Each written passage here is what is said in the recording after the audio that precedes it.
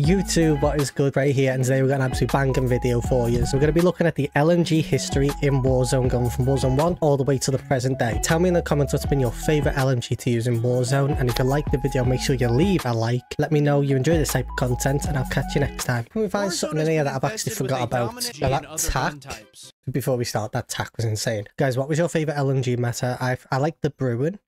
There was that, was it the MG in Caldera? That was pretty insane. And I did like this tack evolver as well, the fast fire rate one. But I wonder what else is in here, if there's anything I've forgot about, or was there any absolute sleepers? And join me as we take a look at the entire history of LMGs in Warzone. We look at those meta-defining guns as always, so if I miss something, stay tuned to the end where I'll go over some honorable mentions. Go ahead and comment your favorite LMG in Warzone of all time.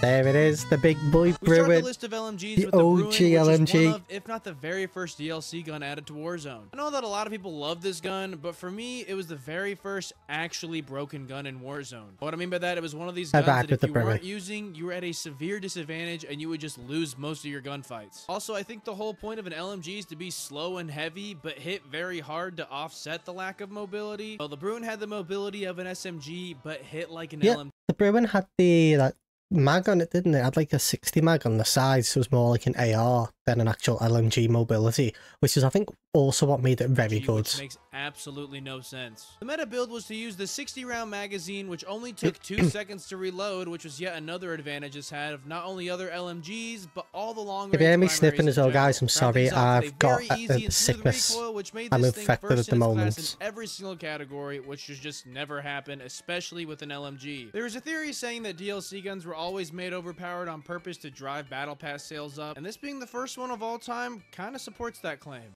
Man, just seeing Verdansk clips makes me realise how much I miss Verdansk. We need it back, bro. We need it back. What's the MG34? Was that Caldera? No, it wasn't.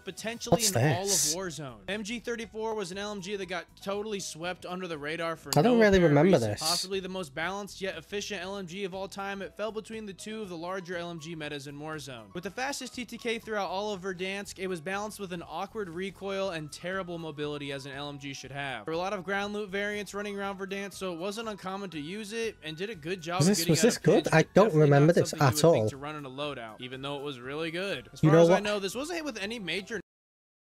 I'm sorry, I keep talking. You know what I look at LMG actually loved, and it might not even be in this, it depends.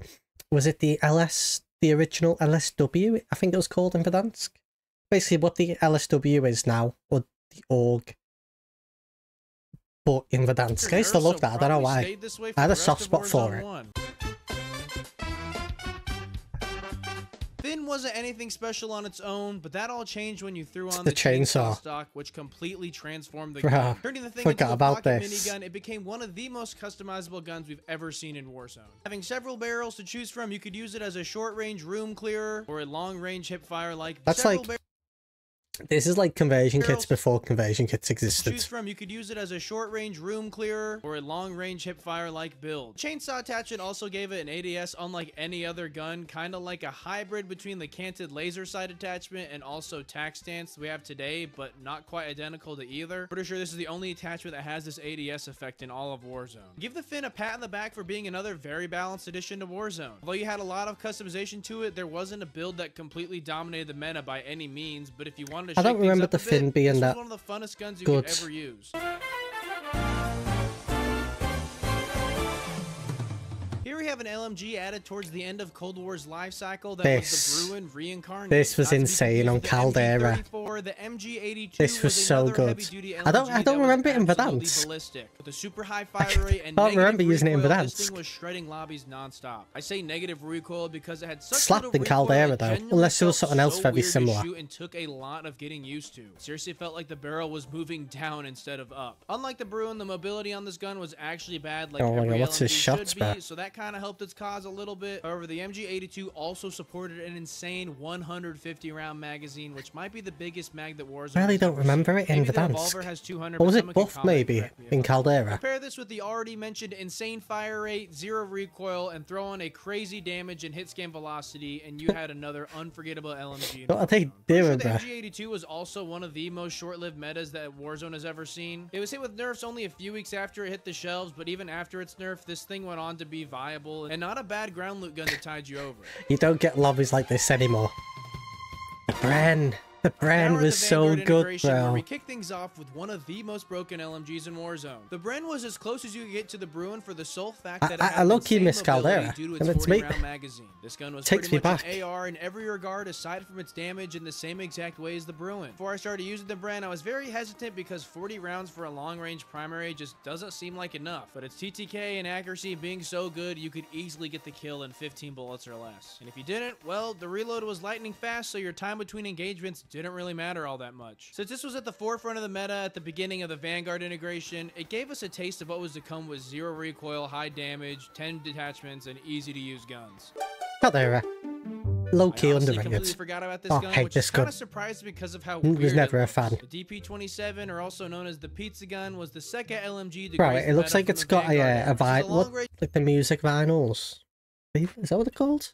Little disc that play music. Looks like it's got one of them on it. Since it supported a 105 round magazine or plate, I honestly don't even know what to call it. Also, no recoil made it one of the best long range options we have ever seen that could outgun a sniper if used correctly. Unlike the Bren and Bruin, its mobility wasn't the greatest, but seriously didn't matter whatsoever. They were fucking such nice skins as well. There's also a muzzle and barrel that increased the rate of fire, but didn't do much of anything to the recoil, so that was pretty much just a TTK booster when you think about it. Following the Vanguard trend, it was super easy to use, which made for another unstable LMG that, if I remember correctly, didn't last very long and definitely was overshadowed by the Bren since they were around the same time. I don't know what this is. What was said about the DP-27 can also be said about the UGM-8. Oh, I remember this. Super long range. Okay, I'm getting mixed up. I do remember the other gun in Verdansk. I was getting mixed up with this for some reason. 25 round magazine, no recoil, easy to use, 10 attachment, blah blah blah. You know by now the whole Vanguard special going on here. This is yet another gun that I think got overshadowed only because this was really good. This was really powerful. This LMG kind of fallen off the hype train at that time. I know I definitely wasn't nearly as involved in the game solely because the Vanguard meta had overtaken Warzone and became way less fun. Anyways, this is, I guess, what you could call the definitive meta for the remainder of Warzone 1 until Warzone 2. Yeah, the RPK meta. And here we King are, meta Warzone 2, as long as RPK would steal the show for potentially for the far longest too meta long. we have ever seen in Warzone. The RPK was the one-stop shop, and it was a gun that you could either kit out to be a super slow long-range LMG or a more AR approach for the mid-range engagements. In a game with visual recoil, I personally enjoyed the long-range approach, and it was honestly a very fun period of time running this at launch of Warzone 2. It wasn't too bad still, to be honest with you. And then kitting this thing out for recoil quickly Could have been made a lot it the worse. undeniable best primary in the game at the time, and it wasn't even close. Since this was before Resurgence was in the game, you had to be running this with no question. I think it took 3 separate rounds of nerfs to get where it is today, which is absolutely useless. However, this is one of my all-time favorite metas while it lasted. The Sakin. After the RPK's nerf into oblivion, I never to the plate, being really used the Sakin. Felt like an LMG in that it had little recoil, bad I think at this time I'll probably just stop playing. Instead of excelling in all of those. Like when was this meta? On this list. Had a 100 default round magazine that felt necessary for this kit as well. This meta coincided with the launch of Ashika Island and was quickly the best primary to run. Oh, I was playing then. Maybe I was using something else. The drawback was its reload speed being horrendous, but since you had 100 rounds, that didn't really even matter. Also, yet another one of my favorite metas. Here we have another one of the more balanced options on this list, being the RAL LMG. The RAL was first introduced in Warzone 1, but was pretty useless, but the Warzone 2 version was much better and focused more so on the raw damage output and absolutely nothing else. You could kit out for recoil as much as you wanted, but it was never going to be smooth sailing. All you had to do was hit your shots, though. Its mobility was potentially the worst on this entire list.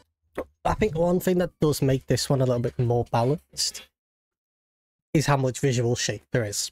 But when you it's definitely not as beamy. Had all your eggs into the damage basket, that's just another thing you were not worried about. With one of the cleanest iron sights of all time, I personally forewent the optic in place of more recoil control because this thing just needed all the help it could get in that regard. I also wouldn't be surprised if this had the highest damage per shot of every single gun on this list. Holy mammoth, what is this? Now we're at Warzone 3, where if you have— Oh, okay, they're pulling me up. Bro, Polymod goated. Caught on by now has Goated. essentially revolved entirely around LMGs. Honestly, getting kind of old. Anyways, as a part of Modern Warfare 3, we got the conversion kits, and the Polymod's conversion kit is probably the best conversion kit we've ever seen in Warzone. Instead of making a gun that's like an AR, but still an LMG, that's just what the conversion kit did for you automatically. Staying in the meta for a while, and arguably still to this day, the Polymod was another See, the Polymod was so clean to use. It was nice. Sounds to go along with it.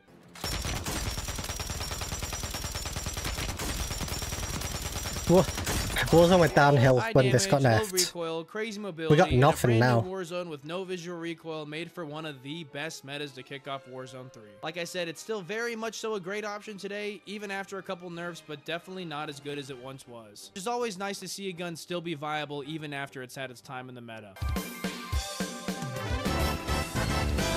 Ooh. The Eradicator was another great option that was present simultaneously with the Polymod. Although there wasn't really any reason to use the Eradicator over the Poly, it was still one of the best LMGs we have ever seen in Warzone, and definitely was overshadowed because of the Poly. I guess the only argument for it was that it's I wasn't a big fan of this classic Scar iron sight that we know and love, but other than that, this was pretty much an honorable mention. Fun fact, the Urzikstan kill record was made with this gun. Honestly, I don't know why the TAC Evolver exists, because it's like... What is that a blueprint?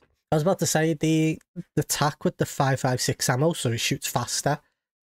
That was so good in ranked. The 5th Scarlight gun we have in the game. Anyways, the gun on its own was a decent mid-range option, but nothing to write home about. However, it's the tac stance hipfire build I really want to showcase here. With potentially one of the craziest setups in all of Warzone, this build was melting lobbies and had the highest TTK in the game by a landslide. Aside from its TTK and easy to use build, the really broken aspect going on here was its strafe and movement speed. I swear, this has to be faster than any SMG we've ever had in all of Warzone history. Legit felt like you were playing Doom in Warzone.